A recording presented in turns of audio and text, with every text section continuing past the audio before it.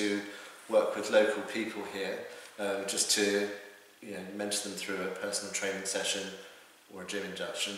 I had a couple of experiences here. I was very lucky. I had a lady who spoke very good English, and again I was able to pass on some of the tips to somebody who was actually quite an experienced gym goer, but there were still aspects that she picked up that she'd never even realised before, and certainly with techniques and stuff.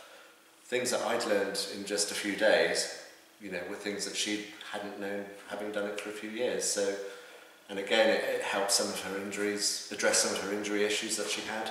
So she thought it was great, and she'll certainly consider having personal training in the future.